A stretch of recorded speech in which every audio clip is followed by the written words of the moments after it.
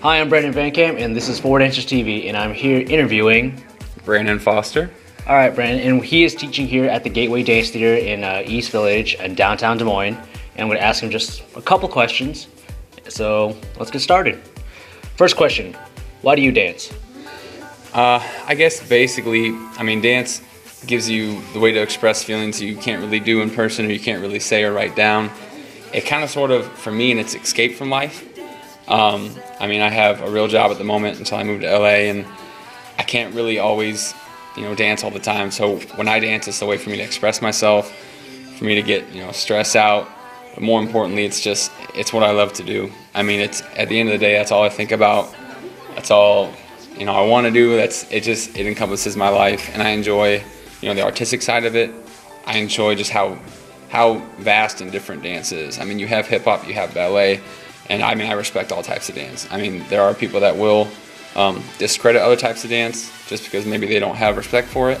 But in my theory, if you're good at your craft and you're good at what you do, it's beautiful no matter what type of dance you do. So it's just my respect for dance in itself. Not only hip hop, but just all areas of it. And it's fun, man. It's good exercise, if anything. All right. Okay.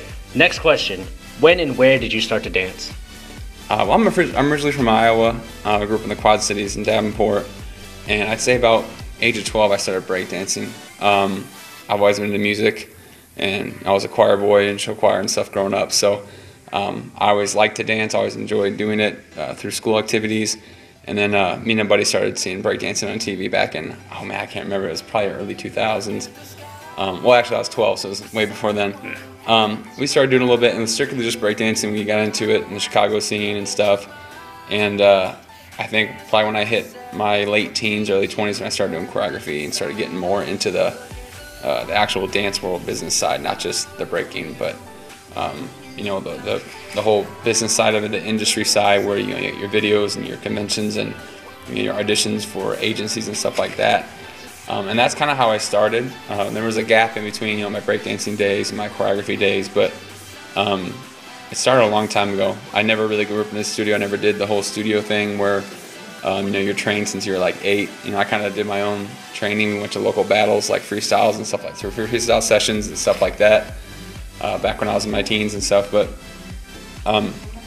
it started back then. Yeah, it started back when I was a young teenager, adolescent, I guess you could say.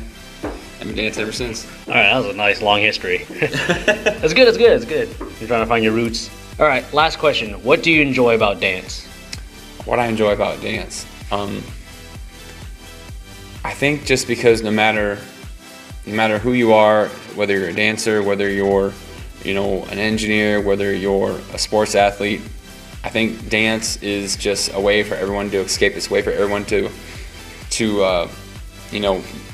I'm trying to word this in a way that it sounds somewhat educated. Well, I guess I'll bag it back. My favorite definition of dance is what music should look like.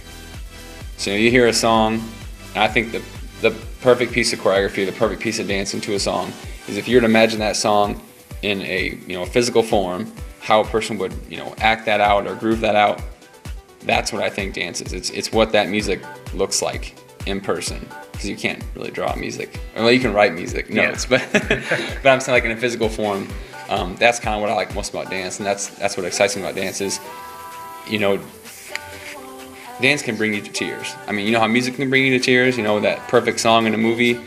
I think dance can do the same thing for you. If you hit that perfect dance, that perfect choreography to that song, and you just hit it right on the button, it can just settle across all these emotions. So that's what I enjoy most about it, is the impact that dance has on pretty much everything.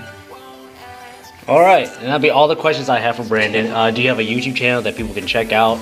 Yes, it is. Oh man, what is it? You don't remember your own YouTube channel? Well, I just recently changed. I didn't change it, but I updated it because I got copyright infringed. Boo YouTube. Not boo YouTube. YouTube's amazing, but I took my older YouTube down. It is.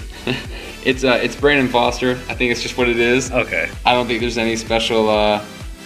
Yes, I'm pretty sure it's just Brandon Foster. But if you YouTube Brandon Foster choreography, Brandon Foster dance, my YouTube handle will come up. and yeah, that's how you can find me. All right, don't worry about it. We'll put your YouTube link in the description and probably like a sample video that you have on your channel. We'll put it up on the end of this video and some of your, clips from, whatever you're going to be teaching here today at Gateway Dance Theater. So yeah, thank you for the interview. Hope you make it big out in LA. Yes, that's my dream. We're going, we're moving. Dreams were made. So, yep, Brandon Foster, go check him out, link in the description, and we'll put out the other dancers at the end of this video. So, it's 4Dancer TV, and thanks for tuning in. See ya.